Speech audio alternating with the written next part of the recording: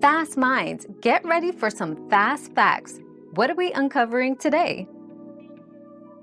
The Carbonaria phenotype of peppered moths exhibits a dark, almost black coloration. This color variant became prevalent during the Industrial Revolution in England due to pollution darkening the trees and buildings, thus providing better camouflage against predators compared to the lighter, speckled form. Our quest for knowledge never ends.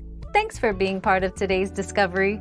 Subscribe, like, and share to join us on the next one.